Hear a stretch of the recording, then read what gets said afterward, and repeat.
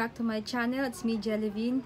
Pagpasensyahan nyo na yung aking background. Hindi na ako nag-setup guys kasi final thoughts lang naman to na aking i-review. At ito yung product ng Skin Aura Whitening Mallow Mask. Ito siya. Sabi pampaputi daw, sabi sa mga reviews, napakaraming reviews, trending na trending sa Facebook to guys. Pampaputi. And then pwede sa face and pwede sa buong katawan, sa kilikili, sa mga kuyukot, singit, kung saan mo siya pwedeng ilagay yung gusto mo yung pumuting part. Ito raw yung pwede raw to. And then na-curious ako kasi guys, yung mga nagre-review puro talagang mapuputi na. So na-curious ako kung pwede ba siya sa MORENA katulad ko na talagang may makikita ka bang effect or whatever na pagbabago sa face mo. So, ayun, binili ko. 600 pesos nga pala siya, guys. Hindi siya mura. Medyo pricey siya for me. Pero, kung iisipin mo naman kasi pwede sa buong katawan and then face, medyo sulit-sulit naman na, guys. And then, eto siya, guys. FDA approved din siya. So, medyo hindi ka mag-worry doon. And then, yung mga ingredients niyan, dyan na rin, guys. Kayo na lang bahalang magbasa. Kung interesado kayo, nasa Facebook lang naman to, mabilis hanapin. Search nyo lang yung Skin Aura Whitening Mask. Madaling hanapin yung kanilang shop. Or kaya ililib ko yung sa Shopee ko kasi ito binili guys. Pero sa Facebook ata marami nagbebenta nito. At wala pang fake ka ganito. So huwag kayong mag-worry sa mga fake na yan guys. Okay? Ito yung box niya. Medyo sinira ko na siya. Ang sabi rito, Skin Aura Whitening Mallow Mask has gentle, non-damaging fine exfoliator crystals that safely and helps remove dirt from face and body without damaging pores or fine capillaries or capillaries. It helps lighten and even skin tone and keep the skin hydrated. Yun ang sabi dito, yun ang claims. And then of course, pampaputi. Yun ang more nila claims nila sa mga reviews nila sa Facebook, pampaputi siya.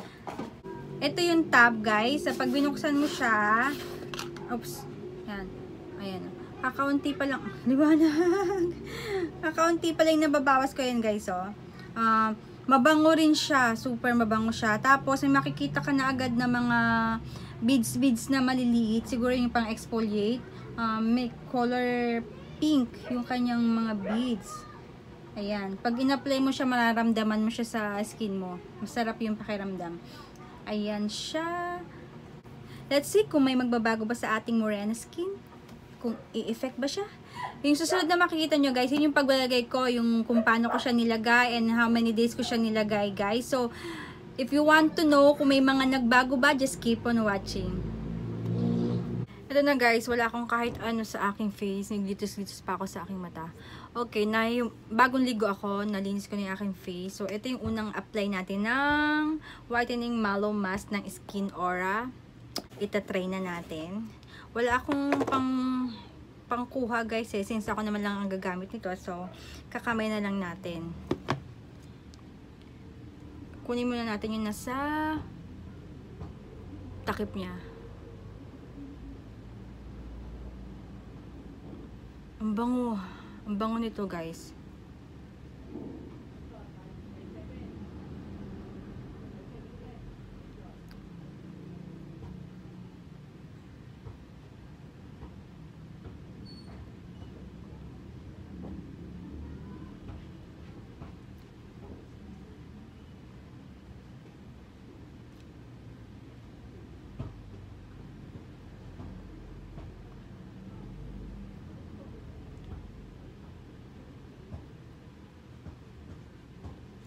Yung feel medyo may hapday kasi siguro meron akong meron akong rashes dito sa bandang ilong. Kinamot ko and then exfoliate ko kanina ng baking soda. Kaya siguro siya medyo may sting ng konti.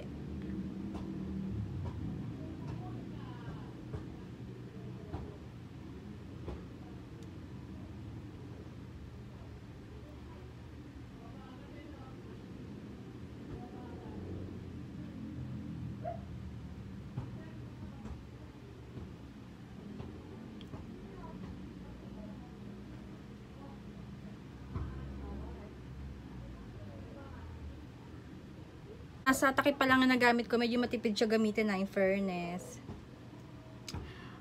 Ililive natin siya ng 15 to 20 minutes and then i-rinse off na natin siya. Ito na guys, ang ating unang lagay ng mask. Kay hilamas ko lang, medyo basa-basa pa. Wala pa ako syempre wala ka pang makikita agad na effect, no, kung effective talaga yung product. But I can tell na medyo smooth yung pakiramdam.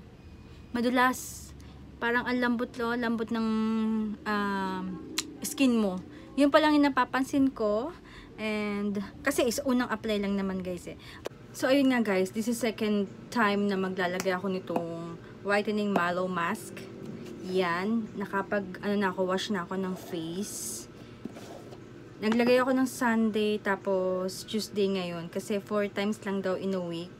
Yung iba na everyday, but kasi ako first time kong gumamit to, so ko muna, sinusunod ko yung instruction niya. I-spread mo lang ulit sa face mo. Ganyan.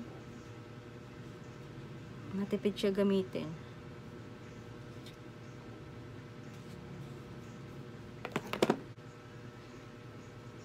Hindi ko nabanggit sa inyo na nakaraan nung first na lagay ko.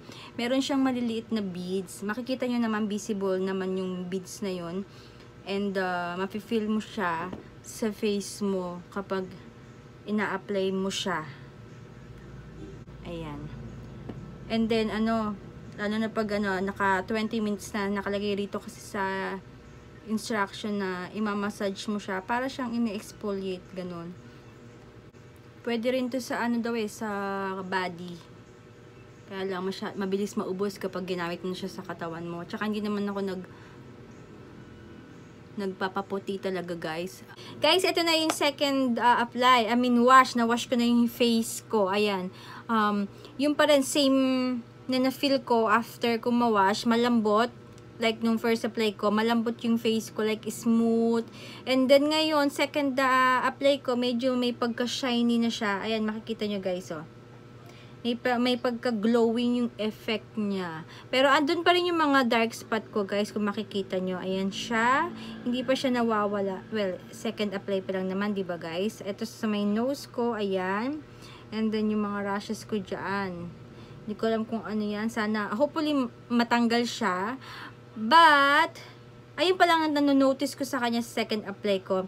So, ayun guys, see you on my next third apply, fourth, yung pang-5, gawin natin pang-5 para naman makita natin kung talagang effective.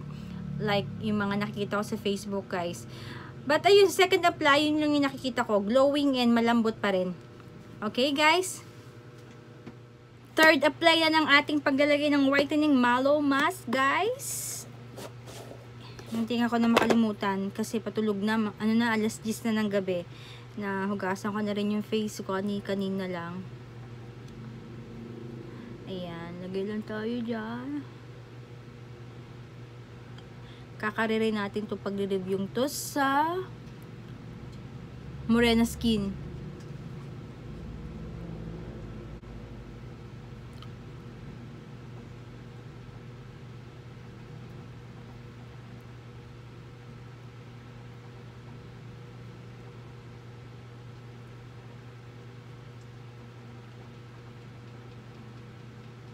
Ayun, na-wash ko na yung face ko guys sa third apply at may na-notice na ako. Sa third apply may na-notice na ako na wala yung rashes ko dito. May rashes ako talaga na parang butlig-butlig. Ayan, nawala na siya yung pagka-red niya, nawala na siya. Yun lang yung napansin ko and then same pa rin. Malambot pa rin yung face ko every time na i-wash ko siya. I will keep you update guys sa fourth and fifth apply ko ng product na to or mask na to. Ayun guys, fourth apply ng ating whitening mallow mask. Patulog na sana ako, nakalimutan ko. Naantok na ako. Basa pa nga yung buhok ko. Nakalimutan ko maglagay. So ayan, at dali-dali akong tumayo at mag-a-apply. Fourth application.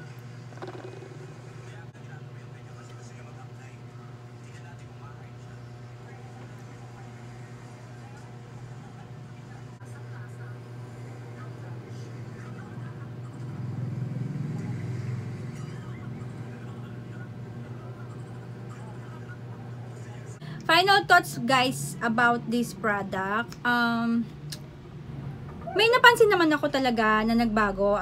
Third apply pa lang, first apply pa lang may mapapansin ka na, pero hindi ganun kabumang ang yung effect na makikita mo.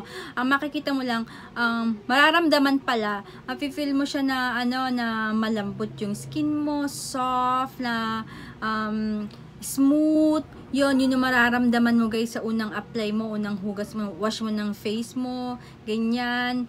And then nag-start ako kasi guys, meron na mga bumps dito sa sa mga face ko, lalo na dito guys. Meron ako parang isang nag-ipon-ipon na bumps diyan. Parang na-allergy ako sa ibang pinapahid ko. Yan, nandun lang siya. And then nawala yun guys. Makikita nyo sa mga video yung pag-apply ko, may makintab dito kasi nga nag-flatten out yung mga bumps ko dito kasi gawa nito. I know gawa nito guys. So ayun, nawala siya. As in hindi mo na siya matatanaw dyan guys. And then yung mga may dark spot din ako sa mga bandang dito. Nawala rin siya guys. Yun kinatuwa ko kasi yun naman yung gusto ko talaga mangyari. Hindi ko naman talaga in-expect na guys magpapaputi ito sa mukha ko. Parang ang pangit naman, diba? Kung puputi yung mukha ko tapos yung katawan ko, diba? Morena. Yung gusto ko lang mag-even out yung kulay ng face ko kasi meron mga dark spot dyan. And then, sa pampaputi na inaano nila, na kiniklaims nila, wala akong nakitang effect na pumuti guys. Wala akong nakitang pumuti sa face ko. Yung pa rin yung same color pa rin yung face ko, na wala lang yung mga bumps, yung mga uneven skin tone ko dyan, dark spot, yun yung napansin ko. Pero yung pumuti yung face ko, well, siguro kasi 1 week ko lang siya ginamit. Siguro kung magtutuloy-tuloy, may mapapansin ka talaga. Like na sinasabi na sa mga reviews nila, may mapapansin ka. Pero for me, sa experience ko, sa 1 week ko, hindi ko siya napansin na may nagbago ba sa kulay ko. Yun lang, yung mga bumps, mga dark spot, ganun lang. So, i-rate ko siya ng mga 8/10. Yan. Kasi, hindi ko nga napansin yung pumuti part. Pero, guys, maganda siya kasi matatanggal yung mga dark spot mo dyan. Yung na-amaze ko ako kasi nawala yung mga bumps ko dito. Yun yung kinagustuhan ko sa kanya. Kasi madalas ako magkaroon ng mga small bumps sa face. Hindi ko alam kung saan ko nakukuha, sa hangin or sa mga pinapahid ko. Marami kasi akong pinapahid sa face ko. Yun. At nawawala siya siguro in a week. Kung gagamit ako ng kung ano man na pwedeng ilagay sa face mo, pampatanggal ng bumps. Pero ito, sa third apply ko pa lang, napansin ko na siya guys na nawala. As in, makikita mo na parang kuminis yung part na to. And then, nag-flatten out talaga. Wala ka na mararamdaman na guys, na bumps. And that's it for this video guys. And kung nakagamit na kayo nito guys, i-share nyo na rin sa comment down below ano yung mga experience nyo, kung effective ba, kung pumuti ba kayo, or whatever, kung ano naging effect kung effect nito sa inyo guys, paki-share na lang. And don't forget to hit the like button guys, and subscribe na rin kayo kung hindi pa kayo nakaka-subscribe. And thank you for watching. See you on my next one. Bye!